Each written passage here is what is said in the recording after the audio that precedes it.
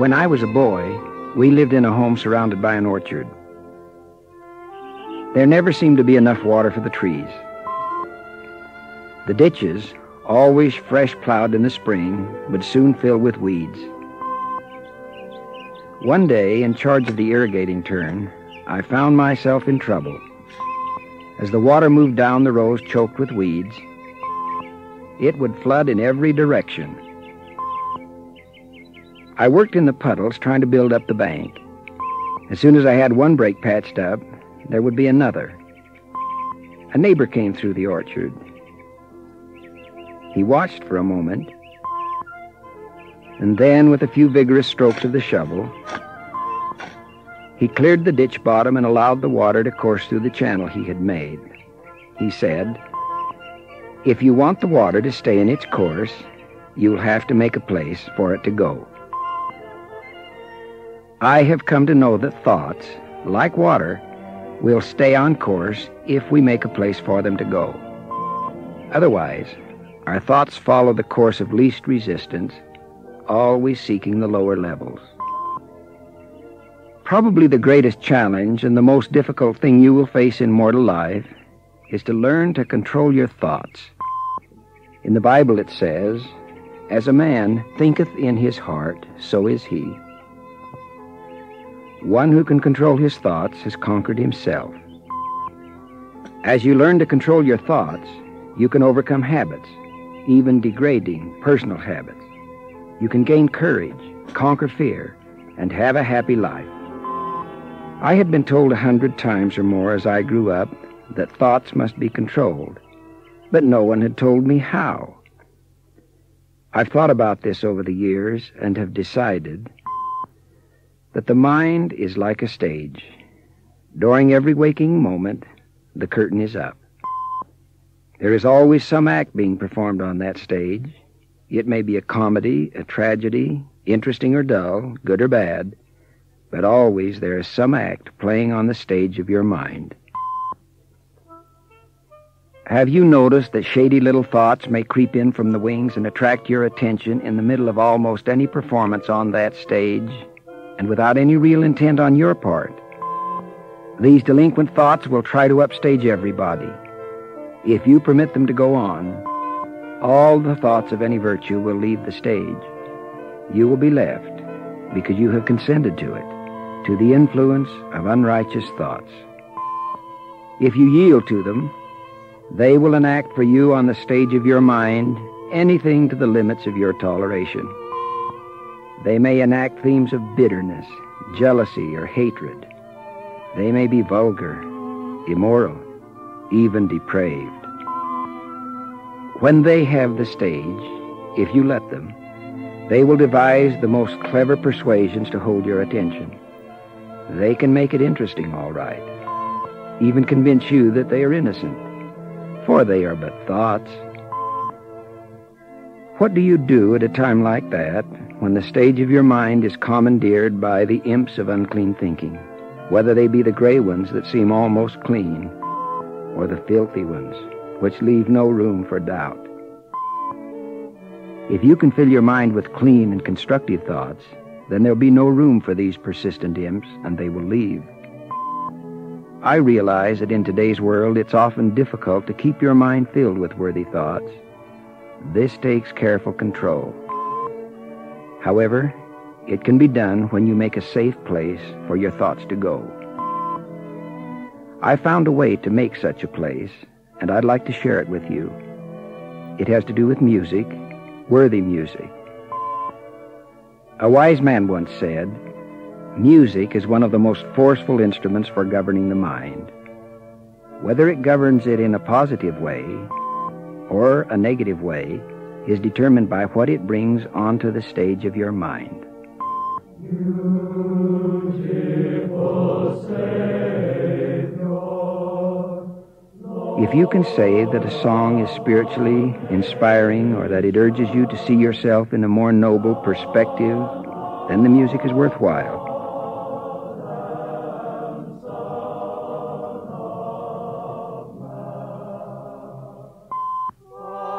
away, away, you rolling river. If it merely entertains or lifts your spirits, then it also has a useful place. But if it makes you want to respond in a carnal, sensual way or to consider unrighteous desires, then that music should be avoided. It is not worthy. There have always been those who take the beautiful things and corrupt them. It's happened with nature. It's happened with literature, drama, art, and it certainly has happened with music. For centuries, it's been obvious that when the wrong kind of words are set to appealing music, songs can lead men astray. And music itself, by the way it is played, by its beat, by its intensity, can dull spiritual sensitivity.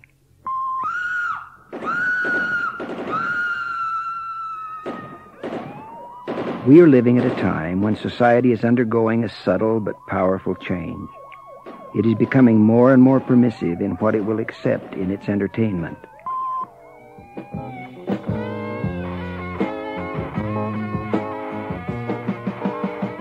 As a result, much of the music being performed by popular entertainers today seems to be more intended to agitate than to pacify, more to excite than to calm. Some musicians appear to openly promote unrighteous thoughts and actions.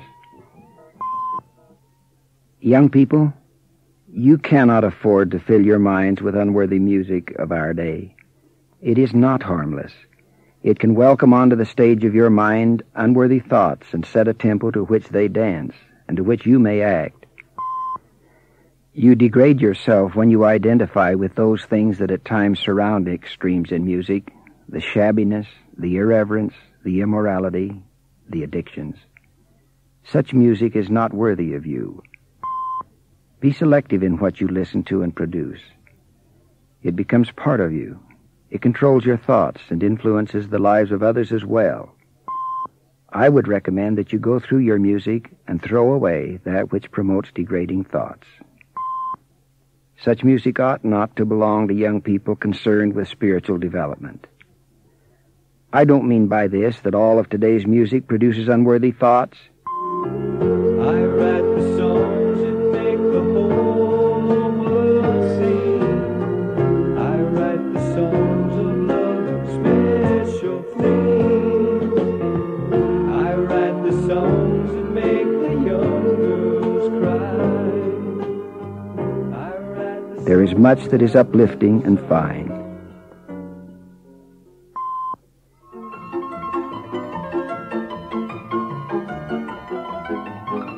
There is music today that builds understanding of people.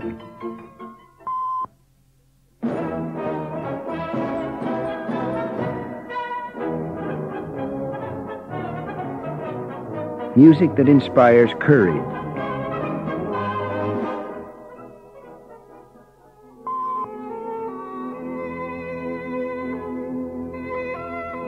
Music that awakens feelings of spirituality, reverence, happiness, and awareness of beauty.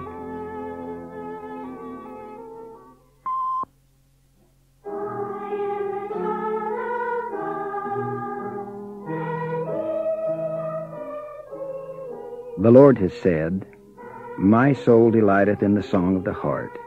Yea, the song of the righteous is a prayer unto me, and it shall be answered with a blessing upon their heads." The First Presidency of the Church has commented on the influence of music in our lives.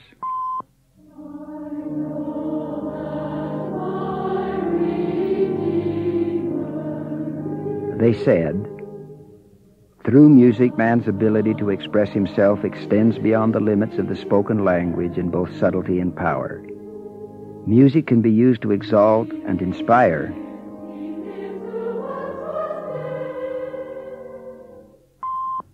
or to carry the message of destruction and degradation. It is therefore important that as Latter-day Saints we at all times apply the principles of the gospel and seek the guidance of the Spirit in selecting the music with which we surround ourselves. We have great confidence in you, the youth of our church. We have moved to a pattern of programming where your desires and wishes are more dominant in our activities. This places great responsibility on you, especially those of you who have been called to positions of leadership. Let me say to you young leaders, pay careful attention to the music you program for your activities.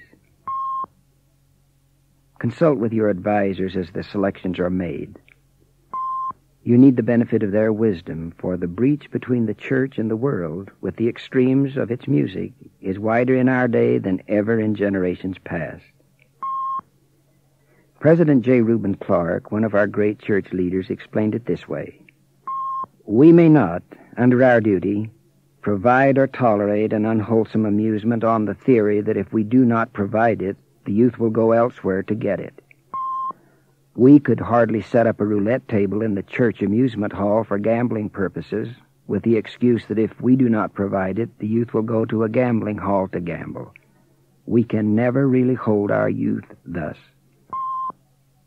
Nor is it proper to provide the kind of music and atmosphere that attracts youth in the world.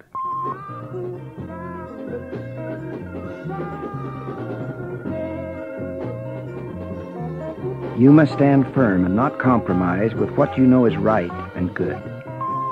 You must have the courage to turn the lights up and the music down when they don't contribute to the kind of atmosphere that produces worthy thoughts.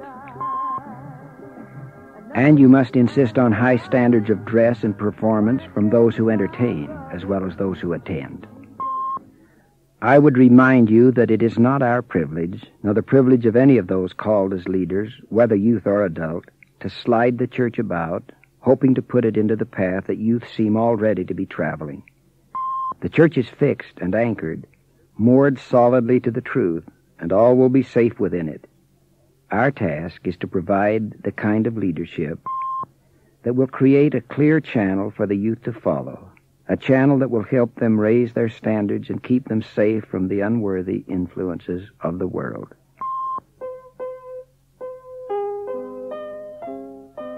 I would counsel you to develop your talents, and if you have musical talent, think of this.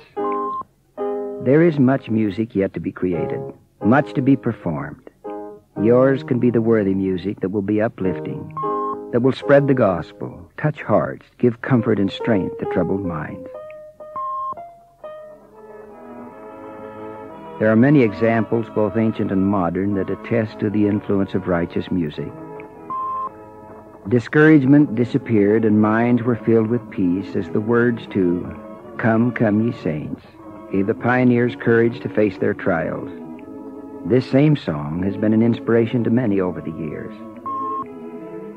At one time, I was talking to a pilot who had just returned from a hazardous flight. We spoke of courage and of fear, and I asked how he had held himself together in the face of what he had endured.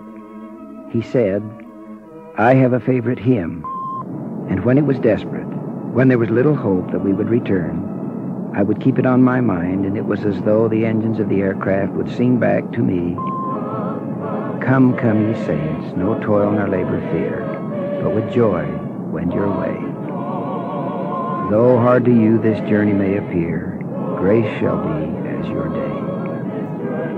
From this he clung to faith, the one essential ingredient to courage. The Lord himself was prepared for his greatest test through the influence of music, for the Scripture records, "And when they had sung an hymn, they went out unto the Mount of Olives." Remember, young people, I want each of you to remember that this is your church, and he is your Lord and your Savior who stands at the helm. His constant guidance and inspiration is available to you when you keep your mind filled to overflowing with the good, the beautiful, the inspiring. And this is one way to do it. Choose a favorite hymn or song, just as my pilot friend did, one with words that are uplifting and music that is reverent, one that makes you feel something akin to inspiration. There are many beautiful songs to choose from. Seek the guidance of the Spirit in making your selection. Go over the song in your mind carefully. Memorize it. Even though you have had no musical training, you can think through a simple song. Now use this as the course for your thoughts to follow. Make it your emergency channel. Whenever you find shady actors slipping from the sidelines of your thinking onto the stage of your mind, put on this record, as it were. It will change your whole mood. Because the music is uplifting and clean, the baser thoughts will slip shamefully away. For while virtue, by choice, will not associate with filth, evil cannot tolerate the presence of light. In due time, you will find yourself humming the music inwardly, almost automatically, to drive out unworthy thoughts. Once the stage is clear of unworthy thoughts, keep it busy with worthy thoughts as you involve yourself with righteous and worthwhile things. Keep your minds filled with worthy thoughts, young people, for as a man thinketh, so is he, and you will have the ability to accomplish those things that will bring fulfillment to your lives. You are a son or a daughter of Almighty God. I bear witness that God is our Father, that we are His children, that He loves us and has provided great and glorious things in this life. I know this, and I thank Him for the uplifting influence of good music in my life, which has influenced my thoughts and uplifted my soul.